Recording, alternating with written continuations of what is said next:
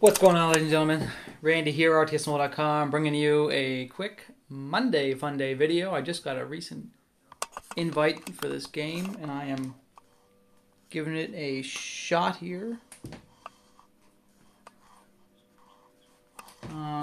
We have a war that's starting. Sorry, I thought I was going to say my name. I'm on a conference call on the other line, waiting for it to start.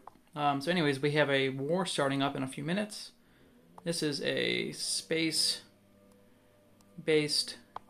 game. It's a base builder, which is cool.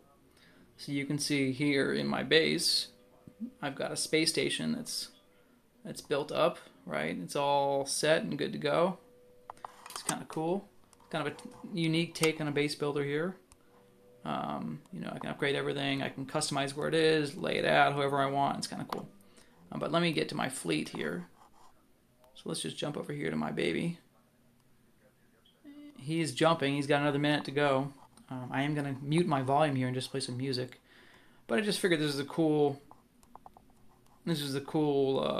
little thing that's going on here.